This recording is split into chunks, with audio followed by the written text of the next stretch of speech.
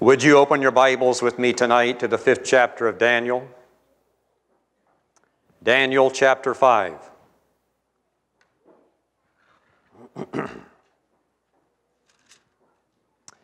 Verse 1, Daniel 5. Belshazzar the king made a great feast to 1,000 of his lords and drank wine before the 1,000.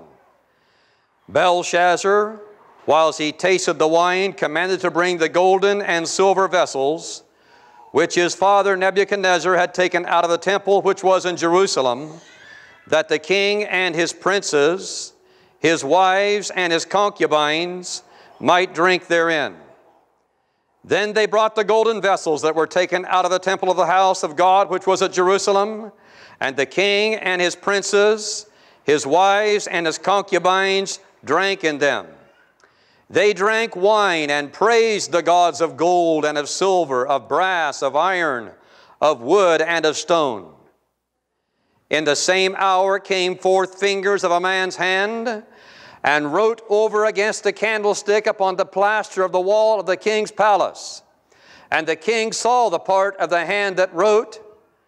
Then the king's countenance was changed, and his thoughts troubled him, so that the joints of his loins were loosed, and his knees smote one against another.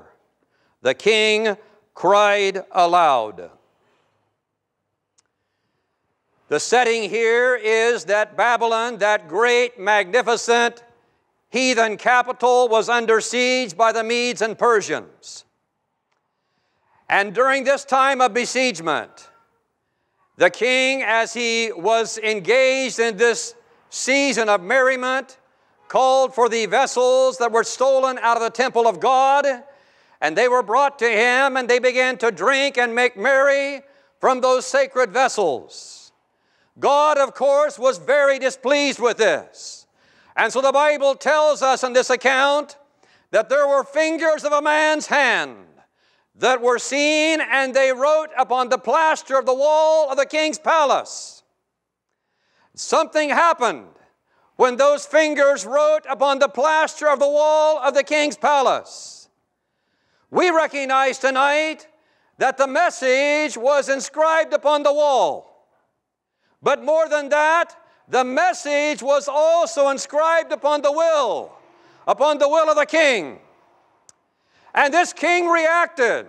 The Bible tells us about Belshazzar's reaction. It says in verse 6, that is, he had troubled thoughts. It says he had a changed countenance. And it says he had loosened loins. In verse 7, the Bible goes on to say that Belshazzar engaged in cries and bribes as he sought for someone to read and to explain the handwriting on the wall. Now, living in Babylon, if you wonder tonight what living in Babylon was like, I believe that all you need to do is just look around you and you'll see what it was like to live in Babylon. Just think about the events that are transpiring in this land in which we live as pilgrims and strangers. You recall with me, just a few weeks ago on June the 26th, the Supreme Court of this land declared that homosexual marriage was legal in all 50 states.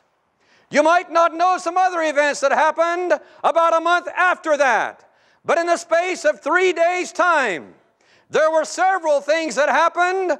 One thing that happened was that the Supreme Court of the state of Oklahoma made a ruling that the monument, the Ten Commandments monument in the state capital of Oklahoma, must be removed.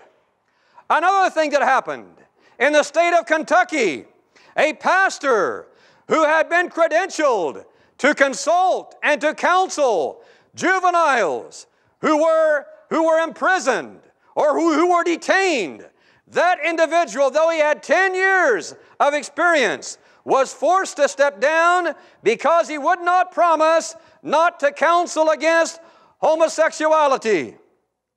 In the state of Mississippi, a school district was fined several $1,000s because they opened an assembly with prayer. Just a day previous to that, in Detroit, Michigan, saint and statue was erected there amid much pomp and circumstance late one night as it neared midnight. Those are some of the things that happened in the space of 3 days' time in this country in which we live. And I suppose I don't need to tell you about what happened in Ottawa, Canada, just a week ago today, when a young man, a young Christian brother, was stabbed by an angry individual. Nor should I need to tell you that in the last 42 years, since the Supreme Court in this nation legalized abortion, there have been 55 million or more babies who have been murdered by the abortionists' murderous scalpels. I don't suppose I need to tell you that this nation in recent years has turned her back upon God's chosen people, the nation of Israel. The Abrahamic covenant still speaks tonight, and God is not pleased when people refuse to bless His people, when nations no longer bless His people, and God has promised a consequence to that. And so tonight the handwriting is on the wall. We're living in Babylon. All we've got to do is look at the plaster and see the handwriting that God has placed there.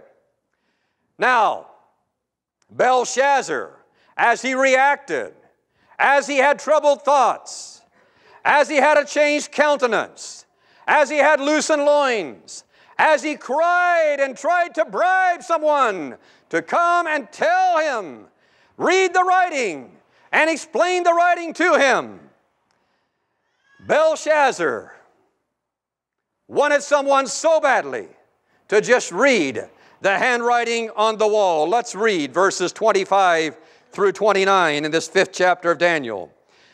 Daniel was selected to come and to read the handwriting on the wall. Daniel came and read like this. This is the writing that was written. Mene, Mene, Tekel, Upharsin. This is the interpretation of the thing. Mene, God hath numbered thy kingdom and finished it. Tekel, thou art weighed in the balances and art found wanting. Peres, thy kingdom is divided and given to the Medes and Persians. Then commanded Belshazzar, and they clothed Daniel with scarlet and put a chain of gold about his neck and made a proclamation concerning him that he should be the 3rd ruler in the kingdom. Notice the things that are said here. Mene, Mene, Tekel, Upharsin. 3 things that Daniel explained. 2 of them had to do with the kingdom, and the 3rd had to do with the individual who was enthroned there in that kingdom. First of all, the Bible says that the kingdom was numbered. That means that its days were finished. The kingdom was numbered. The second thing is that the person was weighed. The person was weighed. And thirdly, the Bible says the kingdom was to be divided. As we come here tonight in Jesus' name to worship and to pray together and to fellowship together, if we think about the earthly kingdom in which we live, you and I have very little opportunity to impact that in lasting ways. There are some things we can do, but very little opportunity to impact it in lasting ways. But dear brother and dear sister, tonight we do have an opportunity to do something about the weighing of the person. We have the opportunity to look within our own hearts. We have the opportunity to meet God in dynamic manner this weekend. We are in control of this thing, to a degree at least. The person was weighed. God is weighing. God is sorting. God is measuring us. And we want to be sure that we have the measure of the stature, the fullness of Christ, as God measures us, as God weighs us. We personally can really only in significant ways at least impact the weighing. It's not a time to be careless. We're living in precarious times. There is no time to be careless. The Bible says concerning these 3 words, Mene, Mene, Tekel, Upharsin, that the kingdom was numbered, that the individual was weighed, and the kingdom was to be divided. That speaks to us about death. Our days are numbered. We're dying individuals, and death is coming. But praise God tonight, those who have confessed Jesus Christ, those who are living in Him, those who are walking in victory, we recognize that death is only a portal. It's only a gateway to the entrance of glorious and eternal day. Numbered speaks of death. Weighed speaks of judgment. The Bible tells us in Hebrews chapter 9, verse 27, that it is appointed unto man once to die, and after this the judgment. Divided speaks about hell. It speaks about the time when all nations are going to stand before the judge of the earth. Matthew chapter 25 portrays the scene when the sheep are ushered to the right hand, the goats are sent to the left hand, the nations are divided, the righteous, the unrighteous, the holy and profane. Mene, Tekel, Upharsin, death, judgment, hell. I insist tonight, and I know that you believe it, that we are living in the last days. The handwriting is on the wall. These are the last days.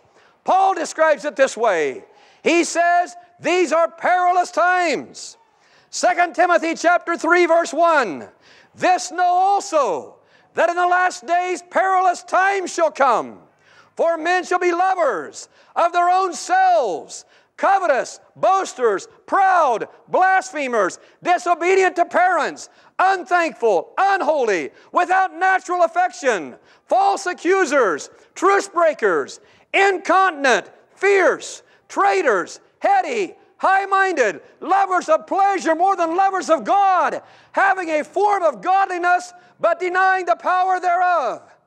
I ask us tonight, do those 19 descriptors describe the day in which we're living? And I say certainly they do. Amen, they do. Lovers of pleasure more than lovers of God, having a form of godliness, but denying the power thereof. From such turn away. For of this sort are they which creep into houses, and lead captive silly women laden with sins, led away of divers lusts, ever learning, and never able to come to the knowledge of the truth. Now as Jannes and Jambres withstood Moses, so do these also resist the truth. They are men of corrupt minds, reprobate concerning the faith. That's the Apostle Paul's description of the last days. The handwriting is on the wall. Peter says it this way. He says there are going to be scoffers.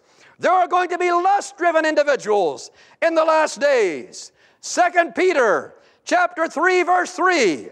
There shall come in the last days scoffers, walking after their own lusts and saying, where is the promise of His coming? For since the fathers fell asleep, all things continue as they were from the beginning of the creation. For this, Peter says, they willingly are ignorant of, that by the word of God the heavens were of old, and the earth standing in the water and out of the water, whereby the world that then was, being overflowed with water, perished. But the heavens and the earth, which are now by the same word, are kept in store, reserved unto fire. That's a reservation that no one will ever be late for. That's a reservation that will be filled, reserved unto fire, against the day of judgment and perdition of ungodly men.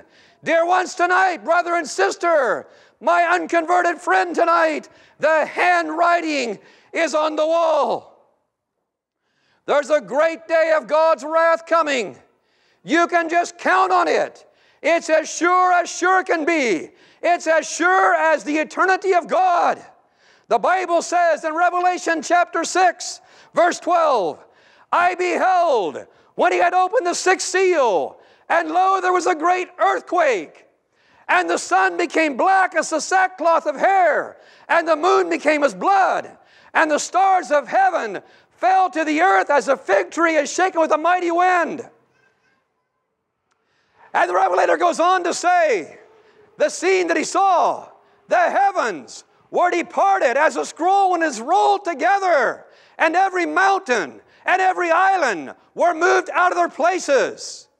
And the rich men, the kings, the rich men, the chief captains, the mighty men, every bondman, every free man fled out of their places. And they went to the dens and to the rocks of the mountains. And they cried to the mountains and rocks, fall on us and hide us from the face of him that sitteth upon the throne and from the wrath of the Lamb. For the great day of his wrath is come, and who shall be able to stand? The handwriting is on the wall. The time is short, my dear friends, tonight.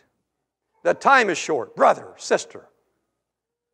It's not a time for the faint of heart. The time is short. The question is, what will you do? What will you do? The handwriting is on the wall. One of the things that we want to do is we want to lift a standard. We want to lift the standard. The Bible says in Isaiah chapter 59, you all have looked at this verse in the past several days or past several weeks. But the Bible says, when the enemy of the Lord, when the enemy shall come in like a flood, the Spirit of the Lord shall lift up a standard against him. Now notice, that speaks about what God is going to do in lifting up the standard. When the enemy comes in like a flood, God is going to lift up a standard. It will happen. The Holy Spirit will see to that. But let me ask you to consider another verse. Turn over to Isaiah chapter 61, 62. And I want you to think about this verse in connection with Isaiah 59, 19. And I want you to think about what the prophet is saying here. He says, Isaiah 62, verse 10, Go through the gates, prepare ye the way of the people, cast up the highway, gather out the stones, lift up a standard for the people.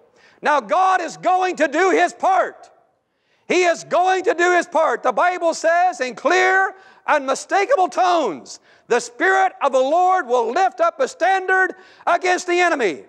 But the question tonight is, are you, am I going to do my part, our part? Are we going to do what we should do to lift up a standard? We have the opportunity for just a couple of days to be engaged in this standard lifting work, in this ministry that Babylon of our age so desperately needs as the handwriting is on the wall. Lift up a standard. Isaiah says it in verse 10 of chapter 62.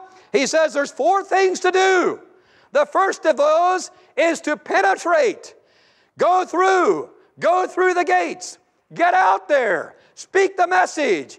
Penetrate. Give testimony of what Jesus Christ has done for us. And speak of God's impending judgment upon this earth. Penetrate. The second is to prepare. Prepare ye the way of the people. Get them ready. Make it so they understand. Prepare the way. More than that, the third thing is, we're to cast up the highway. That means to promote, lift it up. Let people see the highway of salvation, the salvation of Jesus Christ. Promote. And finally, there's some purging work that must be done. It must be done. Gather out the stones. Gather them out. Get rid of it. Remove the hindrances. As we think about God's work and our work tonight, it ought to bring a very sober time of reflection in our hearts. Now, the concluding thought that I'd like to share with you tonight is that every one of us has been created by our wonderful God. And more than that, we've been redeemed by the blood of Jesus Christ. We are His people. The Bible says that we are His vessels. We are His vessels. We want to be used in the service of the Master. We want Him to have free access to us. We are His vessels. And so many individuals In the day and time in which we live, they want to grab the vessels out of the hand of the God who created us, out of the God who redeemed us. And they want to pour their sacrilegious juices into that thing, and they want to make merriment out of stolen vessels. We are God's vessels. We are chosen vessels. We are sanctified. We are to be sanctified in the service of the Master. Don't try to steal the vessel of God. Don't let anyone else steal the vessel that God has created and entrusted into your care. Dear brother, dear sister, tonight, the handwriting is on the wall. What are we going to do?